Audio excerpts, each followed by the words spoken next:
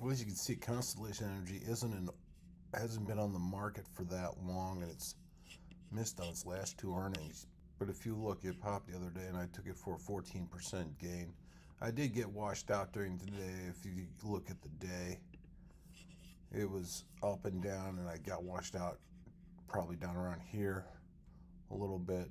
Taking a look at the market in general, I did get washed out of most of my long positions, as you can see on the 5-minute chart. It was an up and down day.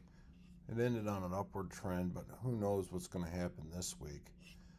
I did get out of a lot. I'm still in Apple. And I actually added a little bit to the Apple. And that's what I'm going with. This upcoming week, I don't know how much I'm going to expose to the market. I'm going to have to see how the charts do, and we'll go from there.